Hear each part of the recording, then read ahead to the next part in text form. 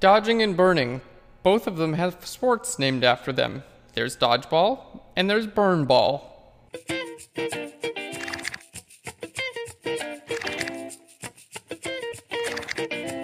I've never played burn ball before, but it doesn't sound nice.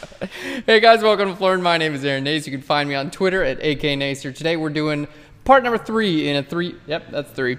In a 3, actually it might be 4 or 5 parts. We're just rocking this image out and we're doing today dodging and burning. And this is a huge topic. A lot of people ask questions about how do you dodge and burn, and we've got some really cool techniques. I think you guys are gonna like them. They're gonna make dodging and burning a little easier for you, as long as if you're okay with things like blend if. So if you do have any questions, leave them in a comment box below. But before we get started, I wanna announce we just opened a store on Phlearn. We're gonna be selling Phlearn shirts and other kind of, girls have been requesting underwear, which I think is a little bit weird, because I'm not sure why girls want to wear Phlearn underwear, but why not? If you guys want it, we'll put it in the store. So check out our store. There's a link above. If you guys have any other ideas or things that you would like to see in the store, be sure to let us know. And I think we're going to be doing some contests soon about designing some Phlearn shirts. So that's going to be really fun.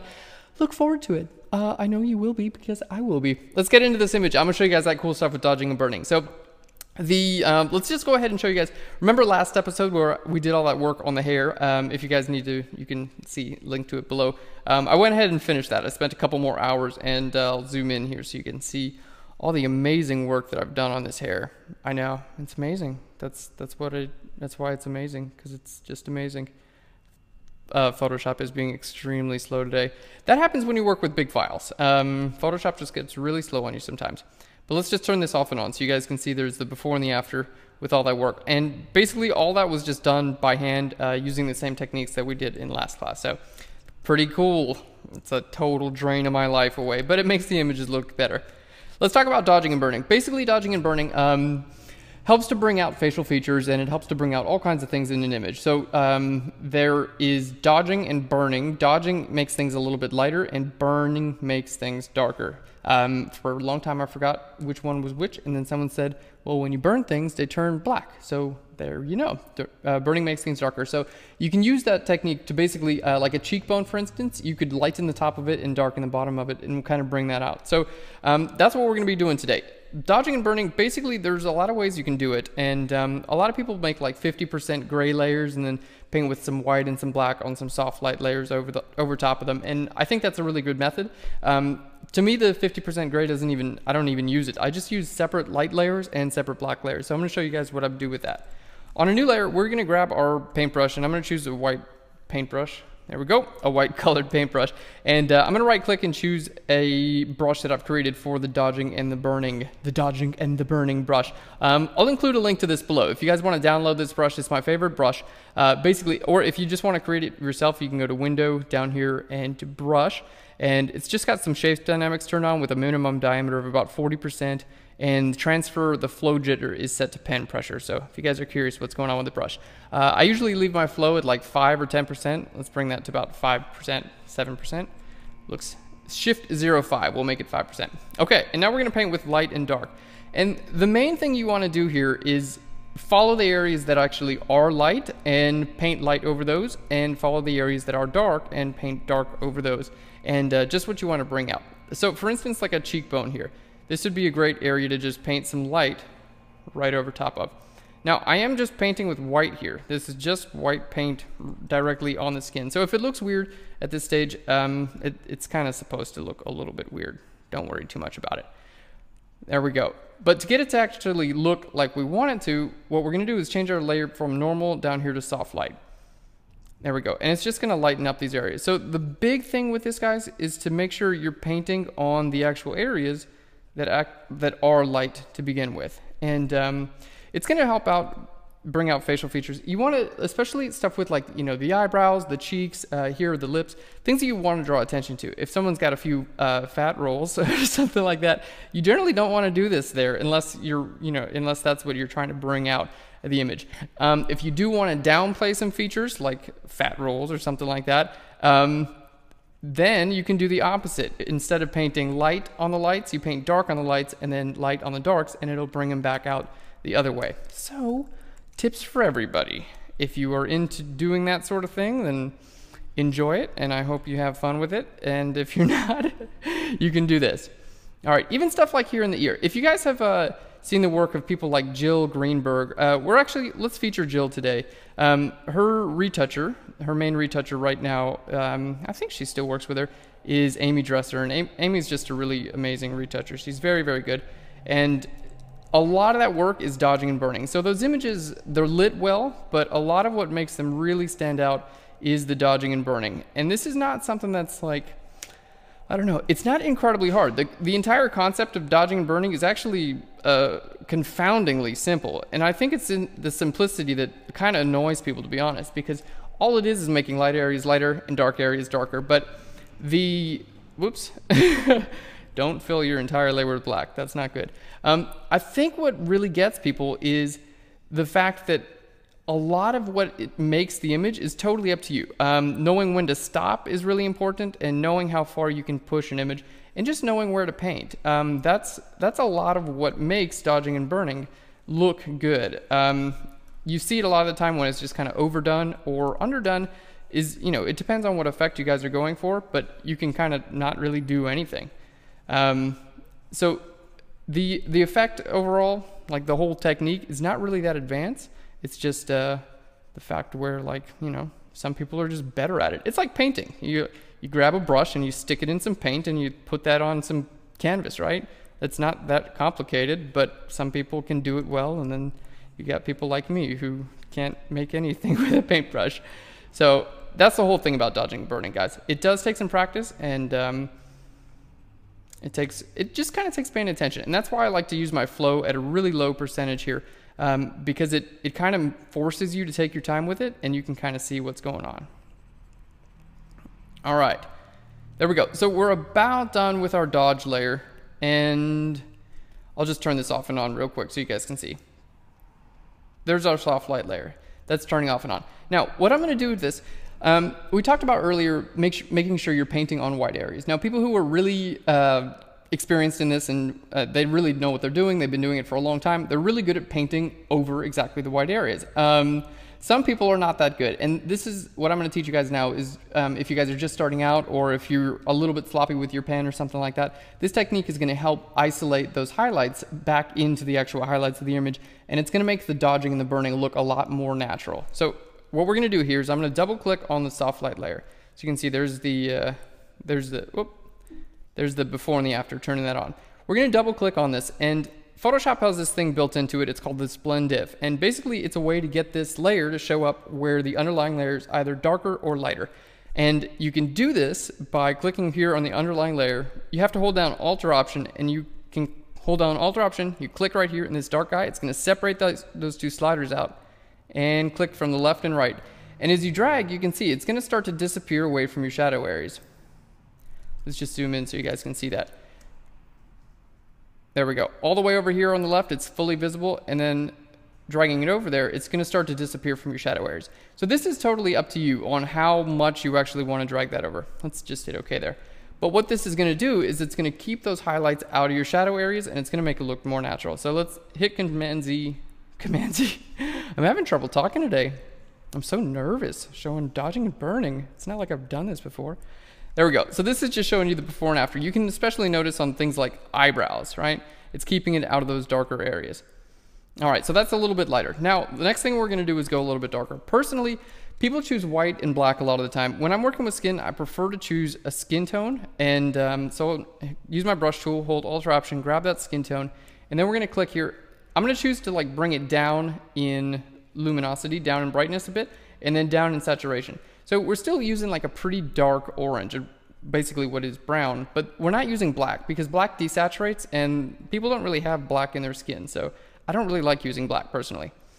All right, and now what we're doing is basically the same thing, but we're going to be doing the darker areas. So this is anywhere you want to look a little bit darker. And under the eyebrows here, just kind of making it, there we go. That's probably a bit too much. She's going to look anemic in a second. Actually, I don't even know what anemic people look like. She's just going to look bad. How's that? I'm still trying to basically grab the highlights and the shadows and work with these. There we go. Now, a good dodging and burning, guys, it takes a while. Like, if if I'm doing this for a client or a finished image, something that I've spent quite a bit of time on, usually I'll dodge and burn for like an hour and a half, and that's like on a very, very finished image. But this is not something that you would get right in like 2 minutes, and don't expect to, because it's not going to turn out in 2 minutes. So it's one of those things where it's like, well, yeah, I mean, you can do a quick job at it, but to get it to really shine and to get it to do what you want it to, you are just going to have to spend a little bit more time with it. So keep that in mind when you start this sort of thing. Just block off an hour of your day, go grab some green tea, meditate, and say, I'm going to dodge and burn the heck out of this. If you drink green tea and meditate, I actually don't do either of those, but I was just they sound nice, right? There we go. You can dodge and burn. Now, the same thing, I'm like the modern Bob Ross of this stuff. You can use your eraser tool if you want to just erase some of this stuff out like this. That was a bit too harsh. All right, so let's check out the burning, making things a bit darker. So you can do the same thing again, double click on this guy, and instead of going from the left to the right, we're going to go from the right to the left. So I'm going to hold on Alt or Option, click and drag from the right to the left, and this is going to keep it out of my highlight areas. There we go. So highlights and shadows are both taken care of independently. Let's check our time. All right, let's go ahead and group those. I don't think I'd even use this layer at all. Shift click the two of those and group them with Command G. So you can see here the image, it just looks really flat. I mean, there's nothing wrong with it technically, but it does look really flat. And here you can see it looks a lot less flat. Now, this, just like any other technique, guys, we as humans have a tendency to way overdo things. So anytime I'm doing anything like this, I really like to just lower the opacity down, because it just keeps you from looking a little bit, it keeps the image from looking really weird, basically. All right, so that's a manual dodge and burn. I'm gonna show you guys one more technique, and this is the super lazy man's dodge and burn, but it's okay. It's not a huge deal. Again, we're gonna grab a light color here, and I'm gonna push it towards white. There we go. And now with my brush tool, I'm literally just gonna paint all over top of my person. She's not my person, she's her own person, but she's my person today because I get to edit it, and I get to do whatever I want. There we go.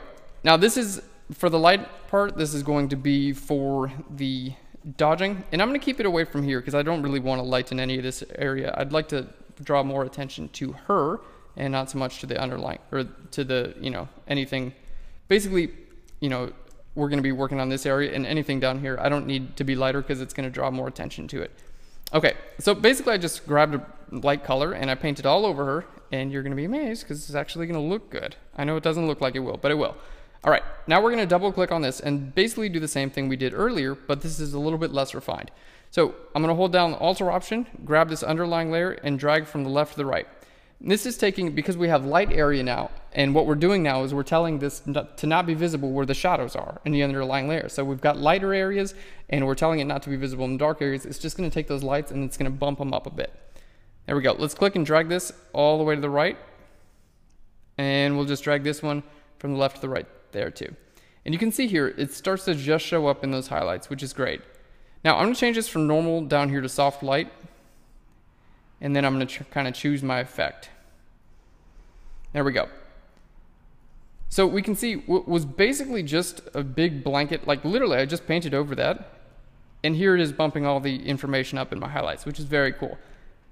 And that combined with the other one is going to create an effect that I like.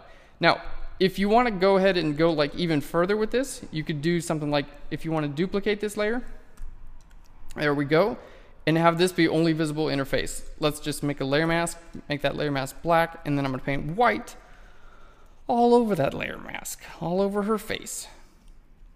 There we go. That looks a little bit better. Now we can do the same thing with dark if we want to. We're going to grab this. I'm going to grab a nice dark color that's in her skin. Let's just take it down, desaturate it a little bit. And this time I'm going to stay away from her face because I don't really need this to be visible there. Again, we're trying to draw attention to her face. So if you want to do that, you want to lighten up the face a little bit more, and you want to darken up basically everything else.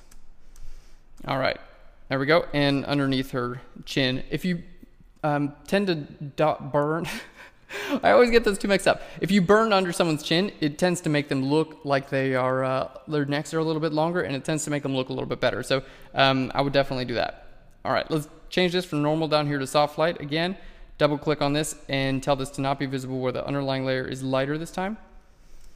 All right, and you can see it did darken it up. Now, I'm going to change my opacity here. It definitely did add some color into my image, which I don't really want. So what we can do is you can just hit Command U, and that's going to bring up your hue saturation for whatever's on this layer, and you can just drag the saturation down. Because soft light does affect color as well as light and dark. All right, there we go. And that's helping out our colors as well. Cool, let's go ahead and shift click all the three of those. So that's dodging and burning, guys. Let's just go ahead and zoom in, and we can see the color on her face. It doesn't look exactly right. And this is probably gonna happen if you are dodging burning, if you're adding your own colors and things like that, this is probably gonna happen. I'm just gonna fix that real quick because it's bothering me, so it's probably bothering you. Let's just put a little bit more red in her face. I'm gonna go to curve adjustment layer, click on the red channel, click on this little hand there, click on her face, and then just use the up arrow a couple times, and let's put a little bit of green in her face too. Yeah, I pulled down the green. I don't know. It's always a guessing game with this sort of thing. There we go. You can see it's just kind of like putrid looking face before, and getting that back to like a relatively normal looking skin tone. There we go. Cool. So let's show you guys the before and the after. This does look like a kind of a sick image, but she looks kind of sick, and part of that is because there's no light in her eyes. We're going to do that in a later episode. I'm going to shift click on, where's our dodging and burning? There it is. Shift click on all those layers, group them together, and we can show you guys there's the before and the after with the dodging and burning. And again, just like everything else, I'm going to lower the effect of that. Cool. So that's a quick way. You can see it really didn't take too long. You don't have to be super good with anything, and it'll get those highlights looking better and the shadows looking better, and it'll keep your image from looking so flat. Add that Shazam. Well, guys, if you want to do it, please do. Dodge and burn the heck out of those images. Leave them in a comment box below. I'd love to see them. And if you guys have any other questions, ask me, because I'm always here. You find me on Twitter at AKNacer. I talked a lot just then. Join us tomorrow, guys. We're going to be sharpening this image, and I'm going to show you guys some great techniques on how to do that. And then on the next episode, we're going to finish it up, and I'm going to show you all the coolest finishing touches on how to make images awesome. Guys, thanks so much for watching Phlearn. I'll Phlearn you later.